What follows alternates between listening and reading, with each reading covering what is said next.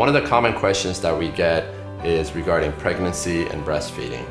And my best advice to patients that are thinking about having kids in the very near future, like a year or two, is for them to wait until they're done with their kids and having babies, and then they can proceed forth with breast augmentation surgery at a later date.